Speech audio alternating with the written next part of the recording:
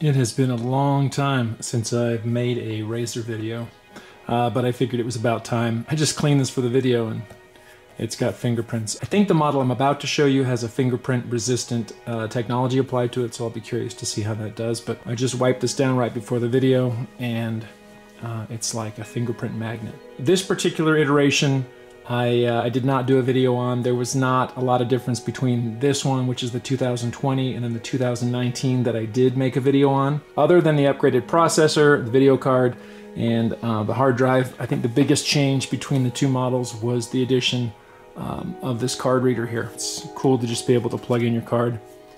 So what I've got pulled up here is the new model that I just purchased. I'm gonna go ahead and I'm gonna unbox that in just a second.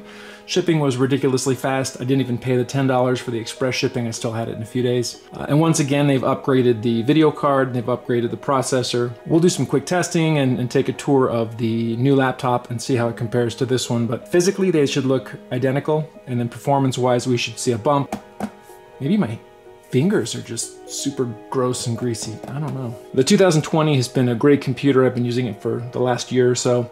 And other than one of the fans that was rubbing, which I had to get inside to fix, it's been a great computer, no issues with it. The biggest reason that I'm excited for the new model, other than the power boost, is the addition of an extra spot for an SSD drive. Let's go ahead and unbox the new computer. So this is the power supply.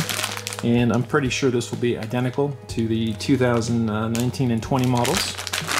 This is the new laptop, and longtime fans might actually remember back when the Razer laptops came in really sexy boxes, but they've gone a little more green here with their packaging, which is fine. I'm not in this for the box.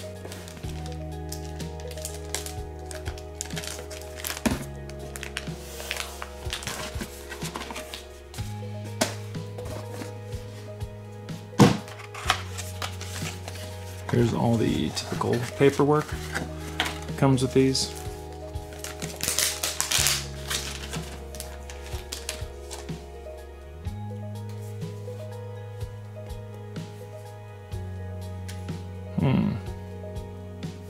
I don't know if there really is a protective coating on this that reduces the transmission of fingerprints.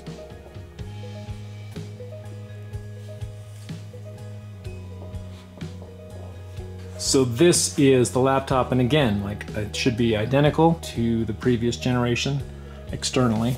All the same ports, two USBs, USB-C, USB, USB-C, and then HDMI over here. Same beautiful laptop. I don't, maybe that's a little better. Hey, look at that. So maybe it's not on the shell, maybe it's on the handrest here. As you can see, again, physically identical. You know what? That's not true. The 2021 screen is actually slightly thinner than the 2020 model.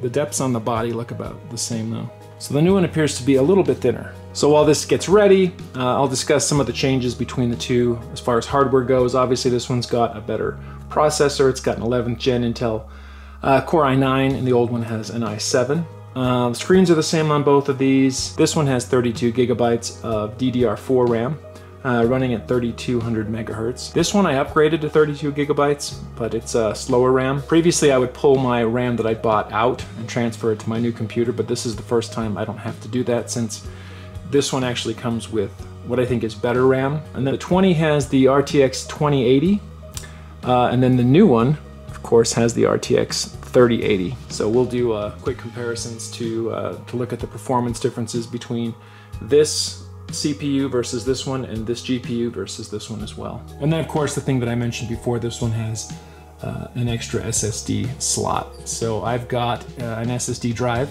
that I'll show you in a second, and we're gonna add that to the new laptop. So it comes with a terabyte SSD, and that'll be our main drive, and we're gonna add a 2 terabyte SSD drive. One thing that I used to do that was a big deal to me is I'd look for dead pixels, but honestly with a 4K screen, the pixels are so small, it just doesn't matter the way that it used to.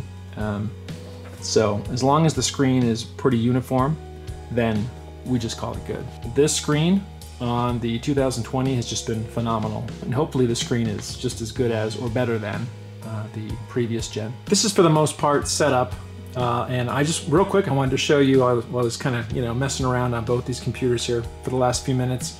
There's a big difference in the number of fingerprints that show up on the new Razer Surface on the inside versus the old one. In fact, I would say I've been touching this one more than I've been touching this one. Just doing a quick driver update for the GeForce 3080 before you do any kind of testing like with 3D Mark. You always want to make sure you have the latest authorized driver or you can have an invalid result. It's possible people don't know this or don't care, but when you get a new laptop, you probably want to do a Windows update sooner rather than later. By the time you've gotten your new computer, your Windows software is already out of date. We're going to go ahead and get everything all updated before we do any kind of testing. This is the Firestrike score on the 2020 Razer 15. This is with all the settings maxed out. Now I'll show you the results for the 2021 Razer 15. This test is run just on the batteries with regular settings. This is all standard settings, but plugged in. And then this is with the max settings. A nice performance bump, both on the CPU and the GPU side. Pretty happy with the performance on this. So you can see that right now we've got a 1 terabyte drive included from the factory. We're gonna go ahead and put in this 2 terabyte 980 Pro. I did do a video with a hard drive replacement, and I think it was a 2019 Razer 15. So anyway, we're gonna go ahead and we're gonna put this 980 Pro into the 2021 15. That's a lot of numbers. Okay, we shut this down. We're gonna pull the back off, and then I'll show you guys the reason that suckers like me will upgrade from a 20 to a 21. Little bitty stupid thing, but I'm really happy to see some thread locker on these screws because I've had Razer computers that don't have any kind of thread locker and the screws fall out. Here is our new drive, and it's just gonna slip right into here. So we're gonna pull this screw out here, slide the new drive in, and well, you know what, I'll do that and I'll be right back. I seem to have encountered an engineering issue. I put it all back together. I'll see if I can get a good shot of this. It sits in the connector slot okay, but then as you come across, because that plate sticks up too high, you've got this this SSD drive that's sticking above all the other components inside the chassis of the laptop. I really am kind of wondering if this is a design flaw or if I'm just missing something. I know I've installed this correctly. It's very clear how this is supposed to seat. The problem is, again, that this side here just sits too high up. I feel like we might have a situation where people are just reassembling these and you've got this hard drive poking out here a little bit. So at this point I'm trolling the Razer forums looking for some information about how to install this extra drive. Maybe the little bracket was in the way, so I cut that off. But the fact is you cannot fit 2 SSD drives in here with this bracket present. So the little ad that they produced is pretty misleading. I took the original bracket and I cut it up into these 2 pieces, and I'll show you how those fit in. This piece is going to sit right here, and this piece is going to sit over here. So this piece is actually swapped from its original location. So this piece is held down by this one. So now we take our second drive, pop it in there, push this back here. We'll put this rubber ring on. We use this tiny, tiny little screw here. Screw that on, and then we screw this one down. My little screw that I had put here broke off the base. I redid this piece a little bit. I screwed this bottom piece in, and this little top piece now pushes down on the edge of this SSD. This is all held in place. Absolutely no hardware peakage. Yes, I just made that up. I coined the term hardware peakage. A lot of weight reduction, of course, you know, by losing some of this this little tray here, and this is not touching any contact points anywhere. It's only touching here where it's designed to touch, so I don't foresee any issues whatsoever with this. We come in here and no, there is no 2 terabyte drive. So what do? We go to the disk manager, you type that in down there. That's a program that will allow us to create and format hard disk partitions. You must initialize a disk, so we're gonna put that over there real quick. So down here we can see that there is an unknown disk, and it is 1,863 gigabytes. We need to format that so we can use it. Since we're not going to boot off this disk, the partition style we're going to use is GPT. We're gonna go ahead and click all right, and over here now we have disk 1. We are going to turn it into drive D. What I'm going to do here is right click. We're going to create a new simple volume. Simple volume can only be on a single disk. That's fine. Click next. That's the right size. And we like that. We're going to assign it D. Click next. And click finish.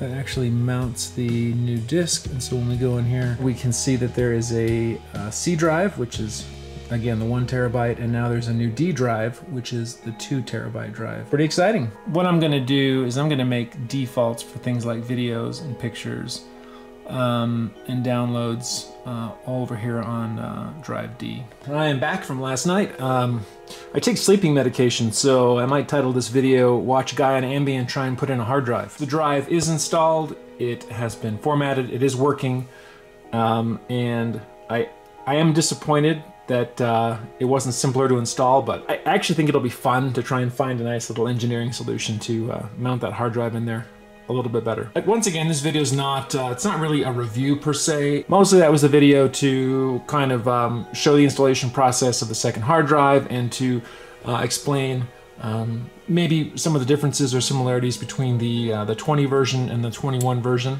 of the Razer 15. So is it worth making the jump from the 20 to the 21? I don't know, that's up to you. There is a pretty big performance increase and again, the ability to add that extra SSD drive. Other than that, everything else is really good. The sounds good, the keyboard feels good, the screen looks fantastic, and the laptop has been and continues to be sort of an elegant design icon in the laptop industry. Is it overpriced? Absolutely, but you know, I'm not buying it because I'm looking for the best value. I'm buying it because I'm looking for very good performance in a very, very sleek Apple-esque package. People are gonna be mad about that. Well, that's it. Probably till next year when I inevitably buy another version of the exact same product because it has some tiny upgrade that I feel like I need. Thanks for watching, and we'll catch you next time. Yeah, I'm that weird guy that leaves his stickers on from when he bought the computer over a year ago. That's me. This actually gets a little confusing. Maybe I should grab my other one. Well, as ridiculous as this sounds, I was confused. I actually have 3 of the Razer 15s with the OLED screen, so that's why. The 19 has been exceptional. I used it for a year, gave it to my son. He's used it for the last couple years. The 20 I used for a year, it was great. And then this one I just got, so reliability TBA. It's even worse than I thought. I've got 4.